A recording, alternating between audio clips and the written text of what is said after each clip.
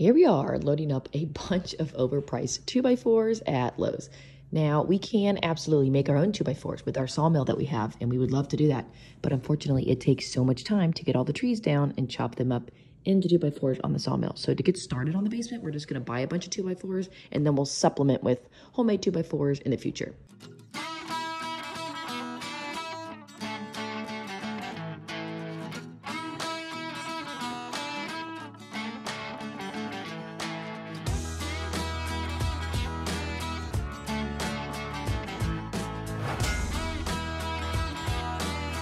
Look at that.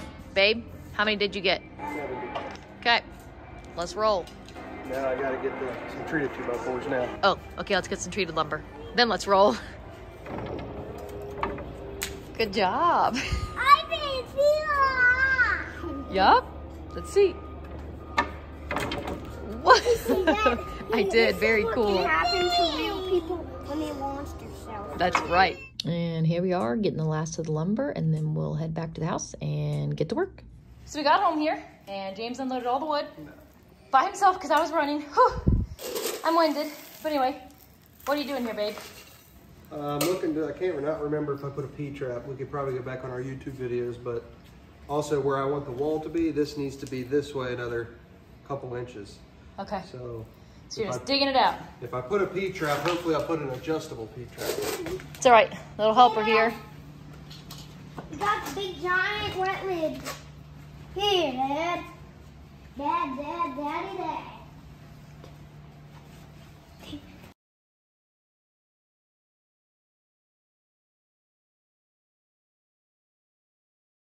Okay, babe, what did you find? Well, I do have a P-trap and it's non-adjustable, so no big deal though, because this is so deep that I can just put a flexible piece of PVC, or I could put, I could just reroute it. Look at this. Got a couple inches of snow today and it's cold, but there's the lumber. We are gonna build another wall tonight. That's what James got done yesterday while I was at work.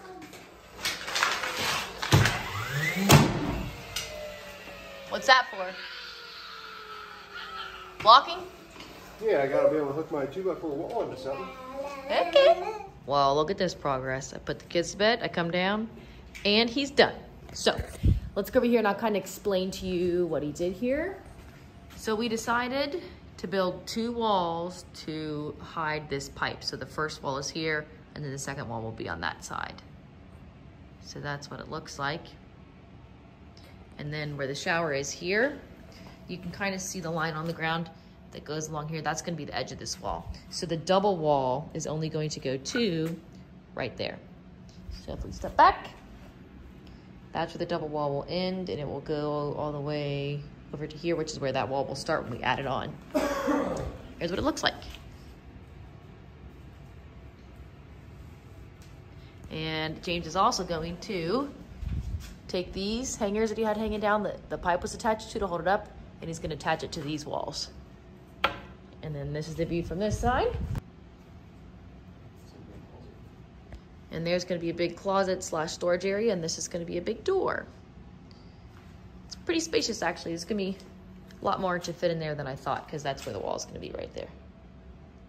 Okay. Nicely done, babe, nicely done. Thank you.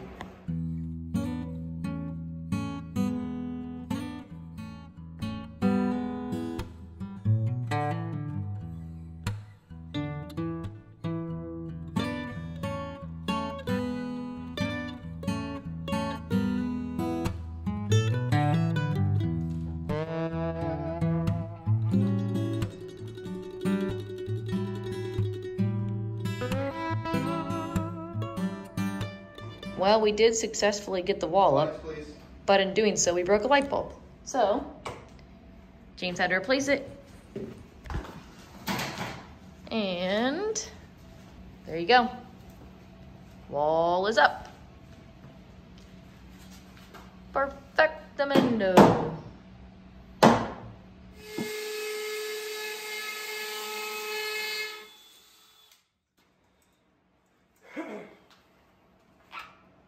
One, and 2, and 3. Holes drilled.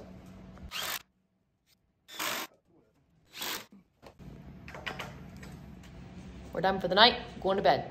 It's up behind me here. So this is the progress. Look at Levi. Hi, Levi. This is the progress from today, just a little bit so far. We boxed this in and had to put that wall there and that wall there for the bathtub because that's the size we're gonna put in. And that also shows where the wall is gonna be to hide that pipe. So now what we're working on actually is this corner here. Let me back up so you can see it. This corner where that wall is gonna end. Here's the wall, the bathroom, the door is gonna be right there. So this corner is weird. It's completely custom. As you can tell, there's this giant pipe that we have to hide going this direction along with that beam. So my vision for this area is some type of pillar, either stone or wood here, and then some type of pillar, either stone or wood there, whatever we do here to match those two, this one and right there. Ignore that pole. Anyway, and then across here will be a giant wood beam and we will encase that pipe inside the wood beam. So that's the plan. But the problem is, how the heck do you attach 2x4s to this area where there's that giant pipe? Especially because we need to access this pipe in case we have problems in the future. So that is what this guy is figuring out right now.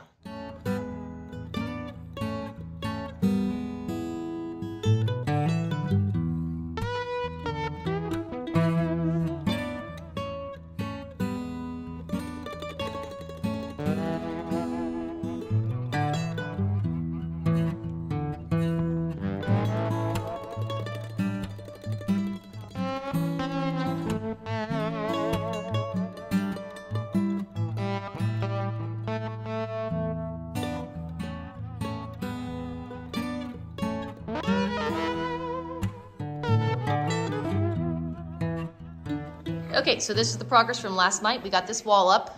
We ended up changing the design a couple of times, but we did figure out how to get it all attached. You can kind of see where we had to dodge the water line to get the wall in there, but it worked out nicely.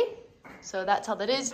You can see where James cut that out, notched it, so we've got access to that if need be in the future. But the bathroom is coming along nicely. Yep, that's right, buddy. And then also in here, you can see where he built part of that wall to enclose that giant pipe. You can see it a little bit better from this angle here. So lots of progress. It's hard finishing a basement when you have all this stuff to build around because it just takes a lot of custom woodworking and it utilizes a lot of lumber. And unfortunately, lumber is very expensive right now. So we bought 72 by 4s and almost all 70 of them have been used in this tiny area of our basement.